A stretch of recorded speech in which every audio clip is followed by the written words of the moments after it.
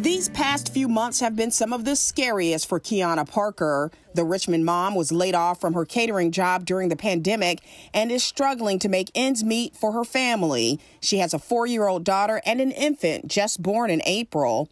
Despite being approved for unemployment, Parker says she hasn't received any of that money. She grew more anxious by the day with no money coming in and had these thoughts racing in her head. I would be in the street or find a shelter, but there's not too many shelters out here in Virginia, so I want to know what I was going to do.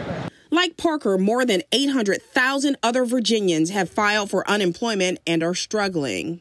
Is concerned and panicking about how they're going to pay their rent and how they're going to keep roofs over their children's head and not be out here in the streets with their children.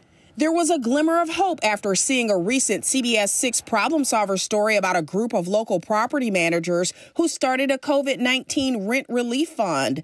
We connected Parker with Gene Johnson and that RVA Homeless Intervention Group.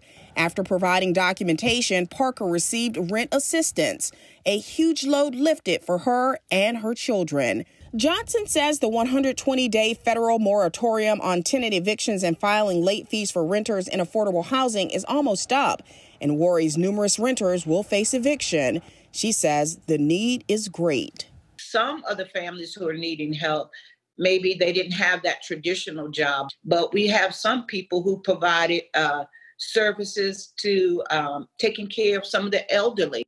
They no longer have those incomes. So there's a lot of unique situations out there. Both are now thrilled to know CBS 6 News and nonprofit Mission from the Heart Foundation partnered to create the Virginia Together Fund to pull in donations from the community to help with housing assistance.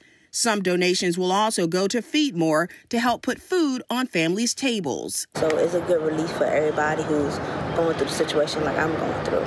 Parker wants the community to step in and help. She believes keeping and sharing a positive attitude can bring others in her situation some hope. Because everything's going to be all right. I don't know if people are spiritual or not. Just pray and everything's going to be okay. You just got to keep it pushing. I know we're going through a little crisis right now due to the COVID-19, but everything is going to be okay. And I know that the Lord will always make a way.